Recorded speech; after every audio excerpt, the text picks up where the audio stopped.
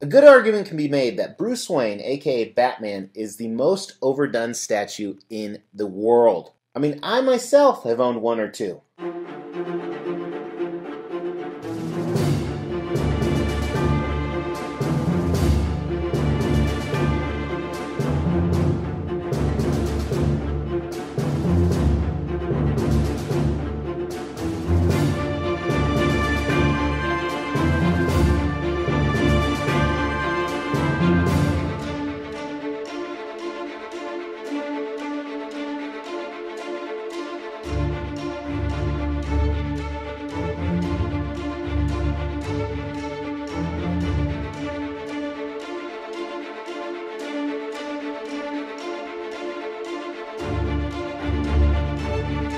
Now, while some of those were a little bit of a variation, there were quite a few that were true Bruce Wayne, Batman as we know him. And the reason I've owned so many is I'm trying to find the best one. Same reason I drink so many different types of beer.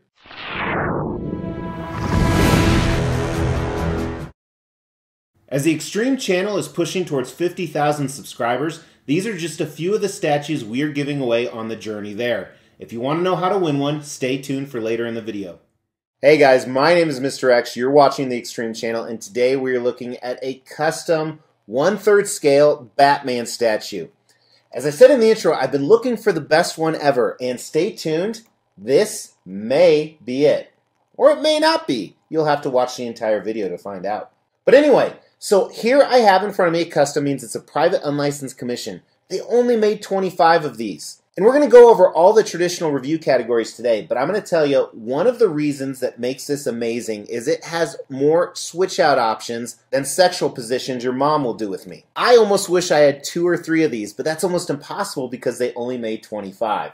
But I'm a big fan of this. One question is, does it beat Prime One Studios' Batman Hush? And make sure you've not only liked this video, but you sub to the channel and hit that bell notification because I am actually going to do a comparison video later in the month. But for today, we're going to focus just on this guy. Now, what's really interesting is, like I said, it's a custom, private, unlicensed commission. Warner Brothers didn't sign off on this. However, all the other 1/3 scale Batman pieces I have are all by Prime One Studio, who is pretty hard to beat, especially in that arena. That's kind of their bread and butter, so to say. So this is called the Cave because he's in his cave. He's called Batman because, I don't know. That was always weird to me. I mean, I know Batman's been around since before I was alive. I'm not really afraid of bats, but you would think if you wanted to be menacing, you'd pick some kind of creature that everyone's afraid of, like Lion Man or Bear Man. Of course, when I get really drunk, sometimes I put Jell-O all over myself, and I'm the Bear Man running down the streets with the cops chasing me. You know, if I was a billionaire, I would do that all the time. Thanks for that extra special glimpse into your life, Mr. X. Get to the damn statue. So, let's jump back into this guy. But again, I'm really impressed on every single level. They really knocked it out of the park. And this is probably going to be a long review. And what I want to do is I'm going to make it longer and wait for him to turn around and face you guys again. Drink my soda. Coke Zero. It's good shit.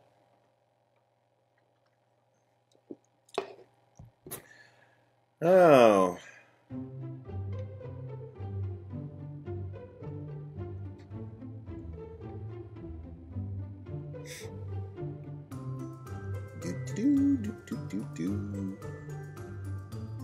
He's almost there.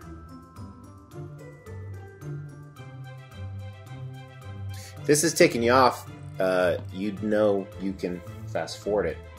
But I'm going to do something really cool, so don't fast forward it too much. Now, I would say this is his front, but technically it's not, and we'll talk about that during design. But we've waited long enough. Let's take a look at the concept of this Batman. While it's not incredibly unique, because we've seen Batmans in the Batcave before, I really like some of the stuff they did. On the bottom, you have the higher technology part of the Batcave. So obviously the platforms he built, there's a little bit of circuitry and some light-up features we're going to look at, but it's surrounded by the stalagmites. So those are actually these cone-shaped rocks actually going up into points. I really like that. And the paint and sculpt, which we're going to talk about, complements it really well. Batman's standing there in a museum pose.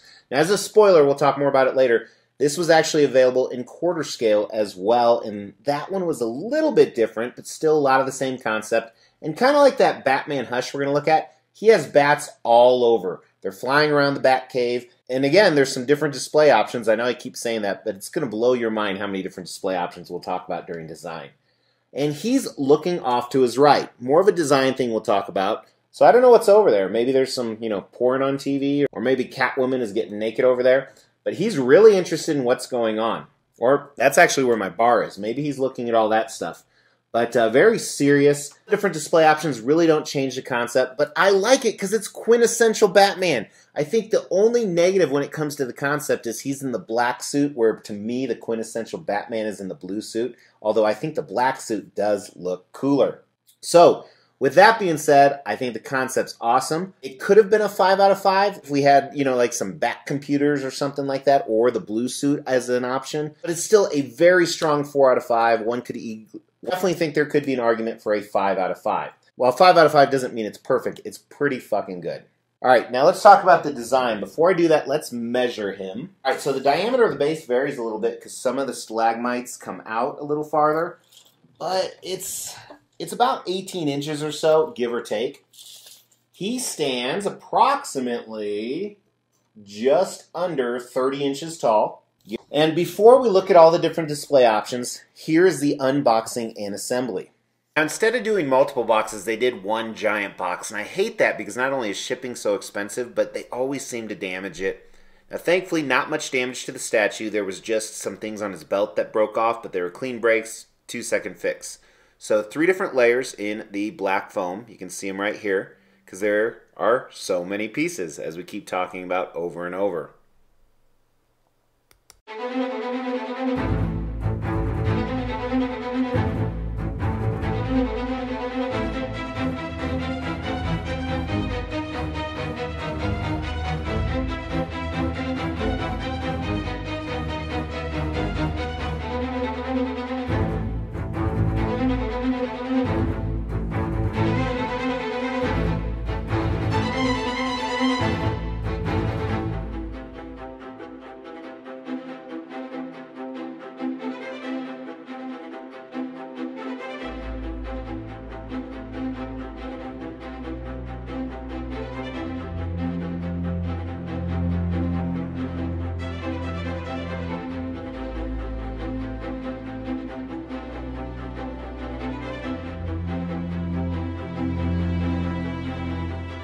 Alright, I'm going to try and keep track of all these different display options. First, let's just break it down, talk about the portraits. So many different portraits, and before we dive into that, he's looking right in all of them.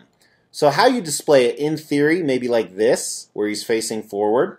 Maybe a little bit like this. This, which I feel like this is the front of the base, doesn't make sense. Like I said, he'll be staring at the statue next to him. So I really don't like that. So I think that's a little bit of a negative. The other negative you see, he shakes a little bit. While he does key in, they probably should have made it a little bit longer. I'm not worried about him falling over, but he does have a little bit of shakiness to him. But here are the display options with the portraits. So first one with short bat ears. He's looking to the left. Very serious face. Similar to that, a little bit different bat ears. Different cowl costume. And a little bit of a frowny face. An unmasked portrait, or uncowled portrait, if you will. One with the long bat ears, which I think this is the creator's favorite. And then once again, with the shorter bat ears. A little bit different variation again. And this one, he doesn't really have any stubble. The last two, he didn't, where this one that I have displayed, he does. His right arm is hanging down to the side. And in that hanging down, you can have the grappling gun, which is my favorite. You can have a fist. You can have a hand where he holds some pretty cool batarangs.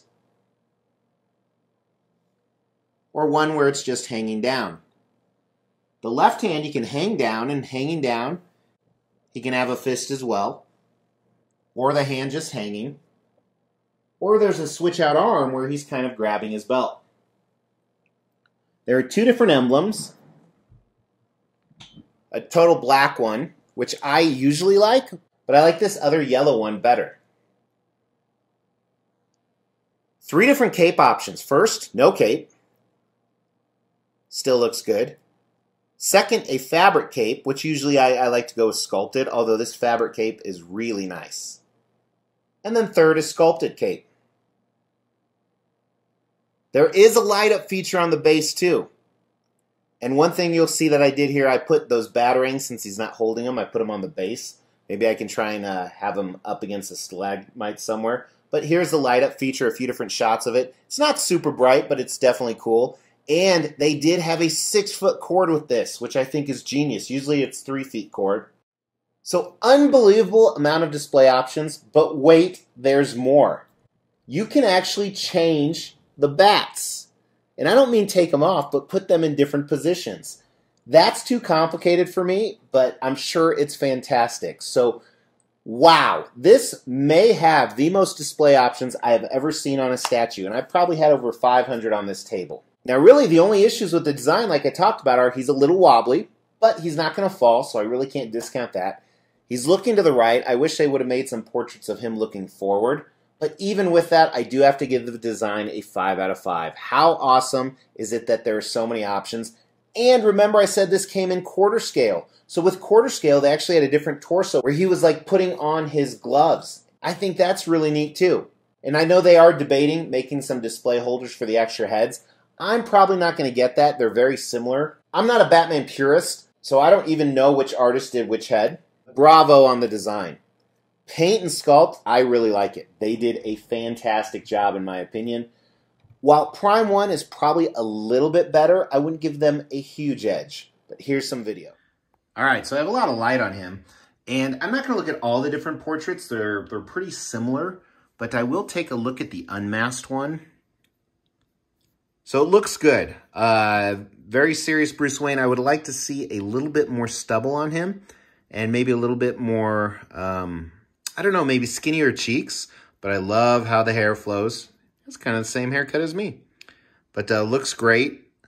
The eyes are decals, I believe, but there's good-looking decals. Even look how the sculpt and paint of the eyebrows are. So I like that there's streaks of brown and black in his hair. This strand's a little questionable. But great skin color on this. I think it looks fantastic. I love a lot of parts of this. You're going to see not only the base down here, it's kind of that worn color, and then you can see it's a grate, and there's even water on the inside. It's a clear resin. That is amazing. So many Easter eggs, but I really like how that's worn, because if it was in a true cave, I think you would see that. And you're going to see a lot of wear on like his belt over here. I think that's fantastic. You can see the bright light shining off of it. And they did a great job with, you see little rivets in there, all the detail from the sculpt. And then that paint just really accentuates it. I love these stalagmites. So remember, mites come from the bottom, tights from the top. They have that glistening water effect as they really would in a cave. I think that's really impressive. And I don't know why the lights are so bright on this particular statue. The bats look good. They are made out of PVC, so they're lighter, so a little bit harder. They don't look toyish, but you can definitely tell that they are a... not like a polystone sculpted material, but even look at the detail right here. I'm going to switch these lights off really quick so you can see them without the lights as well. So it actually didn't help really much. I apologize for that. But anyway, check out the detail on his boots. Everything is fully sculpted other than that mixed media cape. So much detail, whether it's the texturized pattern running up and down his leg and into his boot, to the buckles, kind of this shin guards on the back, the nice tread on the bottom. Now, even though it's mostly black, I think they did a great job with the anatomy. The truth about this statue, it's so realistic. So it's not overly muscularized. You can still see his anatomy beneath the body armor. And then like we talked about, look at the scratches on his utility belt. Really impressive. The pads on his gloves. And I love the dull shine of this, because it's seen many, many battles. And then even like, look at the Batman symbol. They went in and out with the yellow color, more prevalent, almost an orange on the outside. Very clean around the bat symbol. Do a quick take of the cape here. The cape looks fine.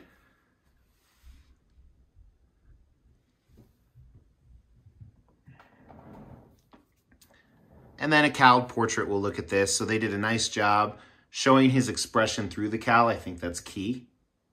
And very similar comments to the mouth. Here they do have a little bit of painted in stubble.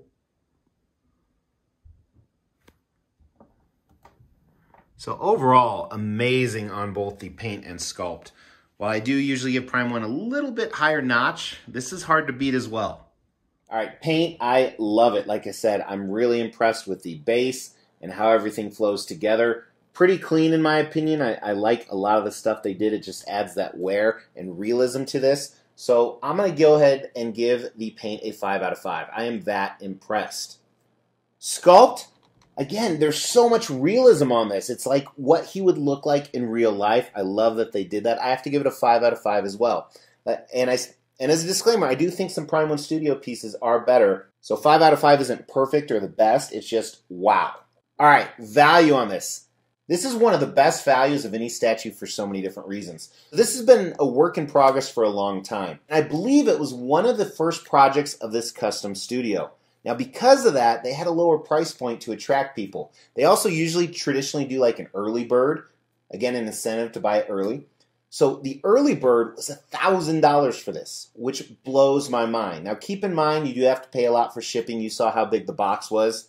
I think that was like another $400, maybe $500 shipping. But still, that's cheaper than a Prime 1 Studio who's mass-produced, and they only made 25 of these. I love this so much, I will probably never sell it. I don't know if it beats Batman Hush, so stay tuned for that comparison video. But I think the value is a 5 out of 5. This is fantastic. You get so much for the price you paid, without a doubt. Does this have the X factor? Is this a 5 out of 5 statue? Of all those Batman statues I owned, he's definitely near the top. Is he the best? We'll find out, but I think he's a 5 out of 5 for sure. He has the X factor, very impressive. He just keeps staring at my beer, which is pissing me off. What do you guys think? Am I dick riding him too much? Let me know in the comments below. And don't talk too much about my dick because it'll get censored. But I love to hear your opinions, and maybe I need a dose of reality. We will be giving all of these statues away, plus additional ones at every 5,000 subscriber milestone. To win one of these statues, all you have to do is make sure you've liked this video, you've subscribed to the channel, you've hit that bell notification, and then just drop a comment below. Every 5,000 subscriber milestone, we are going to do a random drawing and pick a random comment and give one of these statues away, plus some additional ones I'm not showing right now. The more videos you comment on, the higher your chances are to win. Thank you to the producer of this. I'm so excited to have it. Definitely worth the wait. You rarely disappoint, except that one night, drunken in Vegas. But hey, leave a comment below and give a like for this statue, if not for me. I was in a weird mood today.